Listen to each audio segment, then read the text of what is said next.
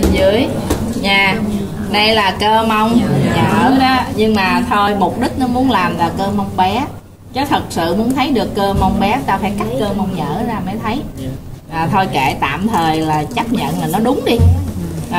Mông nhỡ nè, mông bé, và cơ hình lề, sinh đôi trên, bên trong, sinh đôi dưới và vuông đùi.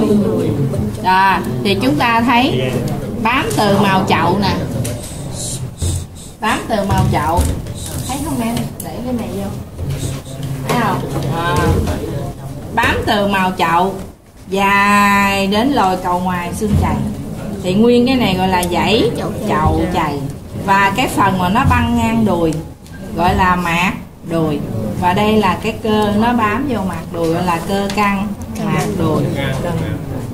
Và dây thần kinh vận động cho nó là dây thần kinh mông trên, vận động cho cơ căng mạc đùi, cơ mông nhỡ và cơ mông bé.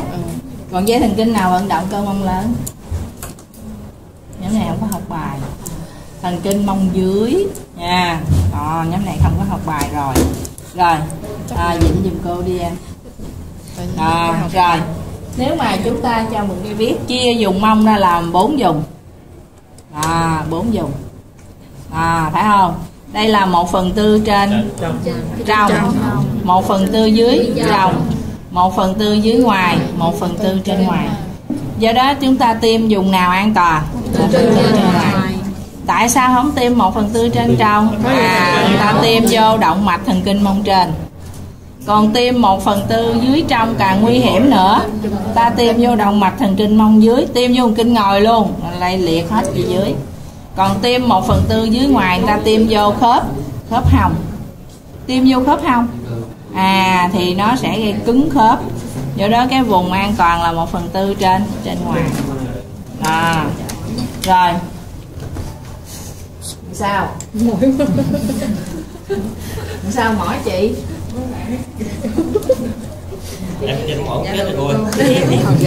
Cho chị kéo cái ghế vô đi cho chị ngồi lên. Được không? Rồi kéo cái ghế rồi vô, xích vô. Rồi bây giờ chúng ta thấy ở cái vùng đùi sau này thì chúng ta có cái cơ. Đừng có ai xỉu nha. Cho tôi dạy cho ở kỹ năng 2 nhóm thì rồi có 2 người xỉu. Một là Phúc nhóm bên kia, rồi bữa sau dạy cái bài khám bụng hậu môn trực tràng tiền liệt tuyến với một chị nữa, hạ đường huyết xanh dờn luôn, đi mua cho đi trà đường uống mấy chị khỏe lại. Cái nói trời ơi sao cô bộ sát sinh viên mà sao dạy rồi nó xỉu. Rồi bây giờ ở vùng đùi sau chúng ta có bên ngoài là cơ nhị đầu đùi. Cái đầu này là đầu dài, đúng rồi, cắt ra ta thấy bên dưới là đầu ngắn. Bên trong là cơ bán gân, cơ bán màng. Rồi cắt ra. Thì chúng ta sẽ thấy ở giữa cái vùng đùi sau này, dây thần kinh này, thần kinh ngồi lớn nhất cơ thể. Thì ngay chỗ vùng mông thì chúng ta tìm cái điểm valet là điểm nào? Chúng ta nối một đường từ máu chuyển lớn nè tới đỉnh xương cục, cái đường này chúng ta lấy trung điểm, thì cái điểm này là điểm valet. Vậy đó, điểm valet là điểm nào? Nối một đường từ máu chuyển lớn đến đỉnh xương cục, lấy trung điểm là điểm valet. Nếu ta nhấn vô điểm này bệnh nhân đau thì có nghĩa là chúng ta có thể nghĩ đến cái viêm thần kinh ngồi. Và dây thần kinh ngồi nó đi giữa đùi, chúng ta tiếp tục nhấn giữa đùi để nó chia nhánh vận động cho cơ nhị đầu đùi, bán gân, bán màng. Rồi đến đỉnh trám khoeo thì dây ngồi chia 2 nhánh. Một nhánh chạy thẳng luôn gọi là dây thần kinh chày, chày, và một nhánh vòng ra phía ngoài, vòng quanh chõm xương mát và ra trước là dây thần kinh mát trùng. Rồi cái vùng này gọi là trám khoeo. Thì nó có 4 cạnh nè. Có 4 cạnh. Cạnh trên trong, trên ngoài, dưới trong, dưới ngoài, hình thoi. Thì trong trám khoeo này nè, nó cái nền của nó là xương đùi nè, phải không?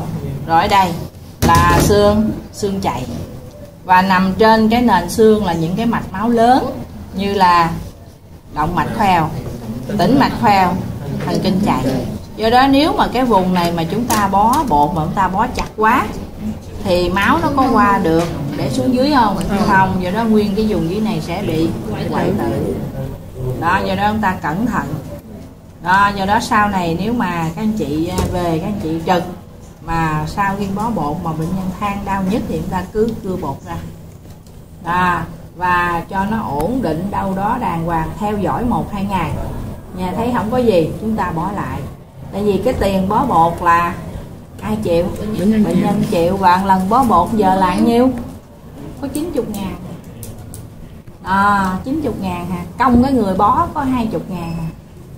Đó, rồi thạch cao này kia chừng 20 nữa là 40. Đó, còn lại là gần 150 hả? Đó, cũng không bao nhiêu. Đó, thì còn lại là bệnh viện người ta chi phí. Đó, thành ra đừng sợ mà không cưa bột ra, phải không? Đó, để coi nó chèn ép đó. Nếu mà không cưa bột ra là nguyên cái dưới hoại tử đó là tội nghiệp bệnh nhân, nó cưa chân đó. Rồi bây giờ cái vùng cẳng chân sau thì cái hội chứng mà chèn ép những cái mạch máu dưới này gọi là hội chứng gì? Chèn ép khoang. Đó, tại vì nó có một cái nền là xương cứng mà, rồi mạch máu, do đó chúng ta bó chặt quá thì máu không có đi qua được cái chỗ này để xuống dưới cẳng chân. Đó, rồi bây giờ dùng cẳng chân sau thì chúng ta có 2 lớp. Lớp nông là cơ bụng chân, đây là đầu trong, đầu ngoài. Và bên dưới là cơ dép, đây là cơ dép. Và cái đường này là đường cơ dép, bám mặt sau xương chày. Và 1/3 dưới thì gân cơ dép nhập với gân cơ bụng chân bám vào xương gót gọi là gân xương gót. Rồi bây giờ cắt cái cơ lớp nông ra, lớp sau.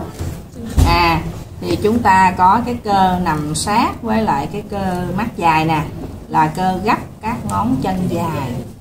Cơ này hỏi thi nha, hay hỏi thi lắm á. Hỏi thi thì vô thi, cái chị thi thực tập chưa? Chưa. Rồi để cái xương về đùi vậy, chị không có được đụng vô, không, để tự nhiên vậy đó.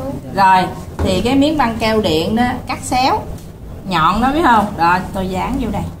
Đó, và ở cái đuôi nó có cái số, ví dụ như đây dán vô đây là số 1 thì trên giấy các chị ghi số 1 là cơ khoeo. Ví dụ như dán vô đây là số 2 chị ghi là cơ chạy sau. Dán vô đây là số 3 thì ghi là cơ gấp. Phía sau là gấp các ngón chân dài. Phía trước mới là duỗi nha, phía sau là gấp. Đây là gấp ngón cái dài. Gấp ngón cái dài nằm sát với cơ mát dài là gấp ngón cái dài. Rồi đây mới là gấp các ngón chân dài. Đó. Còn thần kinh ở vùng cẳng chân sau là thần kinh chày và động mạch chày sau.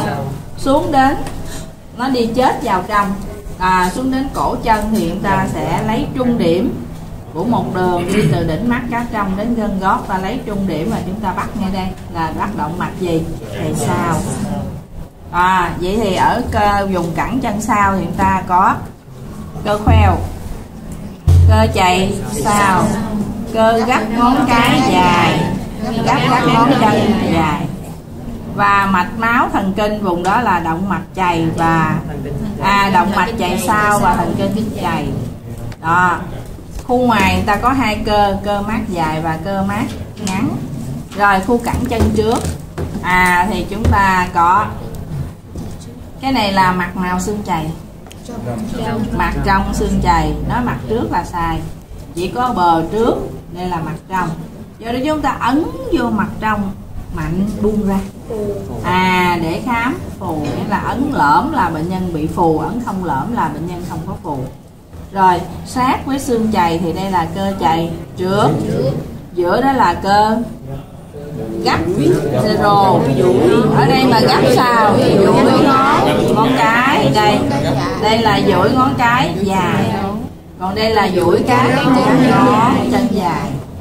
Bây giờ ta cắt cái cơ duỗi ngón cái dài và duỗi các ngón chân dài ra. Đó, chúng ta thấy bó mạch thần kinh chày trước là dây động mạch chày trước và dây thần kinh mát sau. Cái thần kinh mát chung thì nó vòng quanh chõm xương mát ra trước, và nó cho hai nhánh. Đây là dây mát sâu và đây là dây mát nông, và nó nằm trên màng gian cốt. Do đó ở đây là xương nữa, do đó nếu mà chúng ta bó chặt ở đây quá thì máu không có đi qua đường động mạch về trước để xuống dưới này, do đó cái vùng dưới này cũng hoại tử. Thì đây cũng là hội chứng tràn ép khoang của ở vùng phía trước. Rồi bây giờ đến vùng đùi trước. Vùng đùi trước thì chúng ta có cái cơ, đây là cơ thắt lưng chậu nè, cơ mai, cơ tứ đầu đùi gồm cơ thẳng đùi, rộng trong, rộng ngoài, và cắt cơ thẳng đùi đi là cơ rộng giữa. Và chúng ta thấy gân cơ thẳng đùi bám vào bờ trên xương bánh chè, rồi đi từ bờ dưới xương bánh chè đến lồi củ chày là dây chằng bánh chè. Nếu mà chúng ta gõ vô đây thì cái chân bệnh nhân thấy sao? Búng ra trước, đó là phản xạ dây chằng bánh chè. Rồi bây giờ ở đây chúng ta có một cái tam giác, gọi là tam giác gì đây? Tam giác đùi. Thì giới hạn ở trên là dây chằng bạn, cạnh ngoài là bờ trong cơ mai, bờ trong cơ mai, bờ ngoài cơ mai nè, cạnh trong là bờ ngoài cơ khép dài, đây là cơ khép dài. Đáy là cơ thắt lưng chậu, đây là cơ lược. Và trong tam giác đùi chứa gì? Từ ngoài vào là chứa động mạch đùi, thần kinh đùi, động mạch đùi, tĩnh mạch đùi. Rồi phía khu đùi trong chúng ta có cơ này là cơ khép nè, cơ khép dài. Các cơ khép dài bên dưới là khép ngắn. Đây là cơ thon và đây là ba bó của cơ khép lớn. Đây là bó trên, bó giữa và bó dưới. Đó, cơ khép lớn ba bó trên, bó giữa, bó dưới. Thì các anh chị chỉ cần nói cơ khép lớn được rồi. Rồi thì cái bó dưới nó có một cái gân, cái gân này gọi là vòng gân cơ khép.